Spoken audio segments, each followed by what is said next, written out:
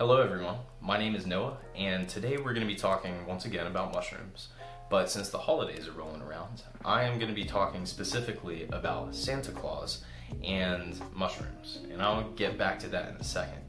But the reason that I made this video is because a few weeks ago I actually came across a mushroom that has eluded me for many years. It is a mushroom that is surrounded in many legends, myths, and pop culture. The specific mushroom that I found was Amanita Muscaria variation Gessowi, but you probably know it better for its red counterpart, the Amanita Muscaria. Now this mushroom can be found in Alice in Wonderland, Mario, Fantasia, and is even the choice for the emoji mushroom. This mushroom can be seen all across pop culture and history, but today, for the holidays, we'll be specifically taking a look at its influence on modern day Santa Claus. So if you're in for a trip, please come down the rabbit hole with me and let's figure out exactly why modern day Santa Claus is based on a hallucinogenic mushroom.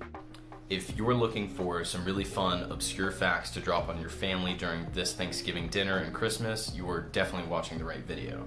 As always, thank you for watching. Please like, subscribe, jingle all my bells and buttons, and let's get into it. So as we're traditionally taught, Santa Claus was based on Old Saint Nick, who was born around 280 AD. Now, he became a monk in Myra, which is in current-day Turkey. So, Old Saint Nick is best known for giving away all of his inherited wealth and traveling the country helping the poor and sick. Now, traditionally, on December 6th, the day of his death, it is celebrated, and it is said that it is a lucky day to buy expensive gifts and to get married. But I ask you, why does Santa Claus live in the North Pole? Why does he wear red and white? Why does he have reindeer and little elf helpers? Why does he sneak down the chimney at night and leave presents underneath a conifer tree? Why do little kids leave milk and cookies out for him that night? And why does his leading reindeer, Rudolph, have a red nose? Why does any of this make any sense? Well, it makes a little sense when you introduce a little magic. Mushrooms. Court is now in session. Today's case is Amanita Muscaria versus Santa Claus on issues of identity fraud. Prosecution, are you ready to make your opening statements? Thank you, Your Honor. Sir, sitting across from me today in the courtroom is a complete fraud. Santa Claus has spent too much time in the limelight and he's been casting a shadow on his true identity. In fact, Santa Claus is actually based on a Siberian monk that used to trip balls on my clients, even as to go as so far as to piss in his followers' mouths to increase the hallucinogenic effects. Now, what started off as an innocent child story about reindeer, elves, and presents has become an incredibly misunderstood and misrepresented story of the true identity of Santa Claus. This is, irrefutably, the world's biggest cover-up of identity fraud that we've ever seen, and I am here to put an end to it today. Thank you, Your Honor. Defense, you may now make your opening statements. Thank you, Your Honor. The defendant has actually asked to make the opening remarks himself. Ho, ho, ho. Not guilty. Your Honor, would you just take a look at these two? Do you see any similarities, maybe a likeness in color? Where do you think that Santa Claus might have gotten his famous red and white from? Now, as Santa Claus will claim, it came from a very successful Coca-Cola marketing campaign back in 1933, but that just isn't the case now, is it, Santa Claus? Objection, Your Honor. The prosecution is leading my defendant. Objection overruled. Please continue. Your Honor, what exactly is it that people bring into their homes on Christmas? Christmas trees, exactly. Adorned in red and white presents sitting underneath. Well, did you know that my red and white mycorrhizal client right here almost exclusively grows underneath conifer trees? Did you know that this tradition of bringing a tree into the home actually originated by followers of Siberian shamans that would bring a tree into their home and wait on the winter solstice for their shamans to bring these special psychedelic mushrooms into their home?